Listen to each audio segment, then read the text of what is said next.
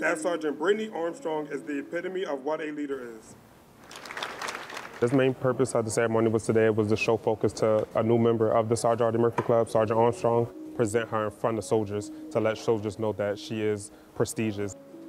Today we had the Sergeant Artie Murphy induction ceremony. I was selected through the 19th ESC. Best part was all the support, the leadership and the soldiers that came out to support. And I know that this event will encourage other soldiers to actually get out and compete as well. Well, I just want to say that I'm really honored and humbled to be a part of this club. I have had some really outstanding leadership throughout my career, and I want to thank them. And stay professional. You lead from the front.